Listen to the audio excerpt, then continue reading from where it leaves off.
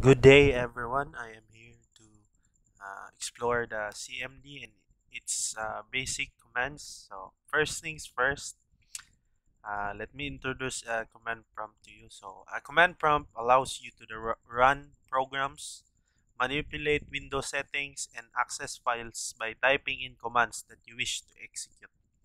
To start a command prompt, you simply need to type CMD in the start menu or here in the search bar. So you need to type CMD. So this is CMD, so you need to click it. So the first command is the command dir.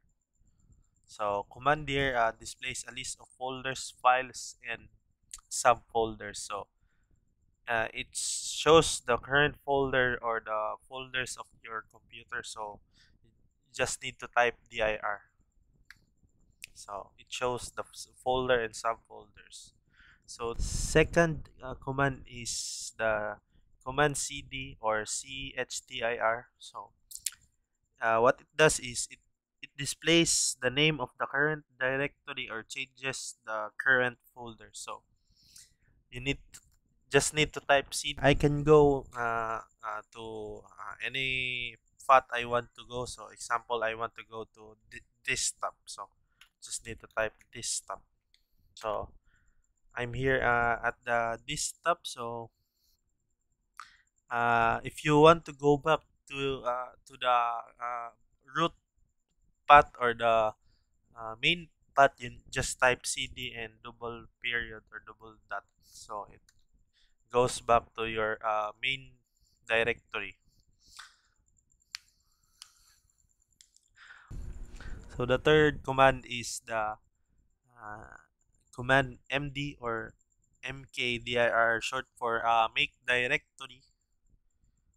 So it creates a folder or a directory. To do that, you just need to type the command md and the folder name. Let's just say it is os. And in order to see this os folder or folder os, you just type the command dir to show all the folders. So as you can see, there is directory or I mean folder that is named OS. The fourth command is the rm or rmdir. So this is short for remove directory or remove file. So as we created the OS, to remove the directory or OS, you just type rmdir and then folder name OS. So we will check the folder if it is deleted. Just type dir. So we can displays the folder files of the computer. So as you can see, there is no more folder name OS. So the fifth command is the command copy. So what it does is it copies a file from one location to another. So here, well, we need to go to a certain directory or path. So we just find we'll go to folder document or directory document. So go there. Then I will copy the let's say we need to copy the this file joe pdf. Then we will put it to the directory zoom. So in order to copy that to that certain location, so this is the command. Just need to type copy, then quotation, open quotation, joe pdf, yeah, file name, it's file name, then the directory zoom. So here it is, one file copied. So we can go to the Zoom to check if there is a Joe PDF there. So there you can see the folder, I mean the file PDF, Joe PDF. So the sixth command is the command move. So last time we introduced the command copy. So now we can move a file from one place to another. So I will move the file princess.jpg to the directory Zoom. So just put move and the file name princess pg, then the directory Zoom. This is the command to move princess.jpg to Zoom. So it tells that one file is moved. So we will check if there is a princess file there. So as you can see, there is a princess file in the uh, directory Zoom. So the seventh command is called ren or rename. So what it does is it changes the name of the file. So I will change the name of this file one.jpg into something new. So this is how we do it. You will just type ren, then one.jpg, the file you wanted to rename, then the new file name. Let's say new one.jpg. So let's check if there is if it changes. So now it is changed into new.1. So the eighth command is called del, or short for delete command. So it deletes one or more files. So how to delete a file? You just need to type del, then your target a file, let's say new1.jpg, then enter. So let's check if there is a new underscore what jpg. There is no more new underscore one jpg in the documents.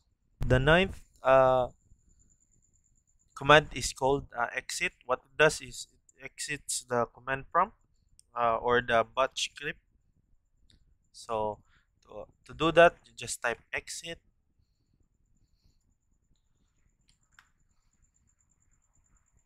Now it was exit. So the 10th command is called echo. So echo used to display a message or to turn on or off message in a batch script. So to implement echo, you need to just type echo command. Then let's say you'll give a message that goes like this. This is a message. So it shows the message or what you type on the echo script. So there is another way to use echo. So echo can make a file, uh, send a message to a text file. So to do that, you just need to, this is a message, and two greater than to indicate that we will be sending this message to a file. So this one must be a message that text a new when this is done, a new file is created. So this name a message.txt. New file called message.txt was made. The 11th command is called the type. So type and echo is just like yin and yang. It must be they are incorporated to each other. So, to do the type command, you just need to uh, write the type command. Then we've created the message.txt, so you can display it by mentioning the file name. So now the type command displays the content of the message.txt file. So the 12 basic command in command prompt is called file comparing. So the code for that is FC, which stands for file compare. So the first thing we need to do is to have two different file names or file. So in order to do that, we will use the command type. I mean, we will use echo, then a message. This is a message, uh, in message.txt file. So we will create another file. This is a message to new new message new message txt. So we've created two different file, but same content, which is this is message um, to use the fc file compare command. Just type write like this or type like this fc, then the first file message.txt, then the second file, which is new message the txt. Then it shows that the two file has no differences encountered. So we will try another files but different concepts. So to do that, I will create an file with message of message. This is into file name called message new txt. So I will be comparing the message two file names with different messages. So message the text to message the new txt. So it shows that there are different, so it outputs two different content. So it is not it is compared and not same. So this is how we use the fc.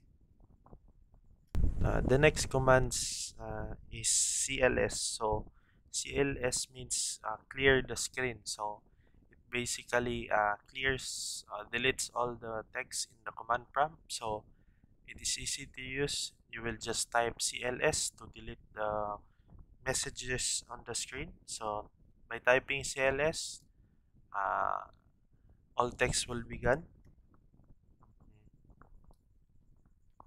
So this is how simple cls work. Then the last command is help. So help provides more details about the command prompts command. So we'll just type help. So help has many functions: ASOC, trip, break, call, cd, chcp, and many more. So help gives more commands in command prompt. So this is all the 12 basic commands of command prompt. I hope you understand well, and God bless.